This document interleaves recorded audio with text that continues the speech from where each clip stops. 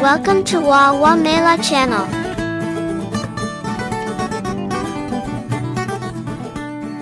The Little Joy Garden. Eliza loved to plant things. She cared for them where they grew.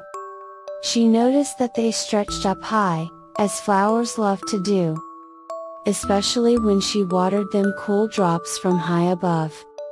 And spoke to them, and told them things, and showed them all her love. But because she was just one small girl, her garden fairly little, she found her flowers rather cramped, and squished up in the middle. And so she knew she'd have to choose what plants to grow in there.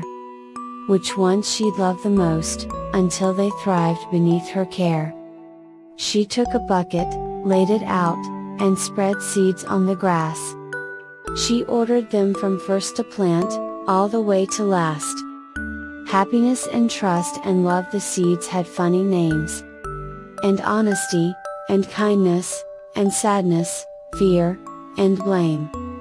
If I plant sadness here, she thought, there's no room for this love. And if I water kindness, it will let light from above. She made her choice, though it was hard. Should she water joy or fear?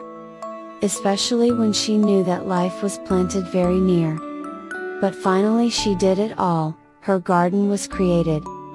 She took a look, and breathed it in, her whole self was elated. Because we can't plant every plant, we have to choose the ones that we will plant and flower, and share wide, with everyone.